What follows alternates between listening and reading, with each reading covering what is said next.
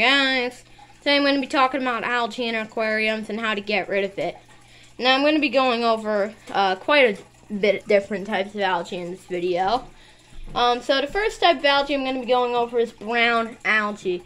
Now you guys know what brown algae is. It's usually grows on gravel, glass and things like that. And brown algae can be caused by high silicose gravel. So check your gravels out. As you can see, this gravel, it's not like river stones or anything like that. It's pretty tiny little pebbles. But some gravel, like my nutmeg gravel that this tank originally had, I didn't know it at the time. It was very high in silicose, and it blew up my tank with algae. So that was the first type of algae I had in this tank. After that, I fixed that problem. I did a good water change.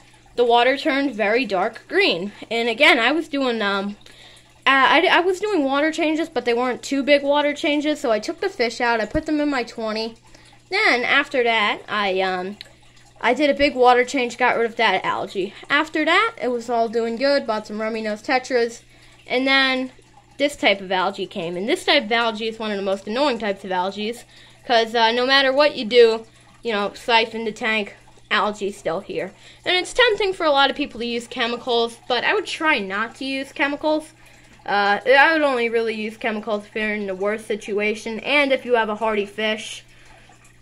If you have a common pleca or something like that, then chemicals are a little more safe. But I would still highly recommend not using chemicals and just try and do things the natural method, no matter what type of fish you have.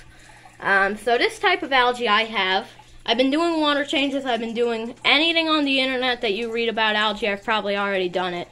And the tank still looks like this. So I came up with the idea. I was at Petco and I saw a UV sterilizer.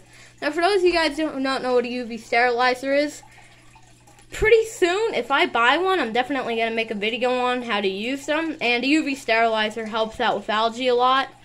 And a UV sterilizer would fix my type of algae. So if your algae doesn't go away when you siphon it, it doesn't go away with really anything. You've done everything on the internet and nothing helps. Try a UV sterilizer. And if you're watching this video in a little bit when it's a new video, then just watch some other guy's video. But I might have a video out on one soon if I get one. Also, I just want to say a big disclaimer. Algae does not affect your fish's health. You see that rummy nose tetra right there? Rummy nose tetras will only have red noses in optimum conditions. Look at how red that guy's nose is. He's doing absolutely amazing in this tank. So, don't, stress it when there's algae in your tanks. Certain types of algae aren't good to have in your tanks, but the common algae in your aquarium doesn't really matter that much. So, yeah, guys, that's going to do it for today's video. Hopefully, you guys enjoyed. Like or dislike this video, preferably subscribe. And need another pickle.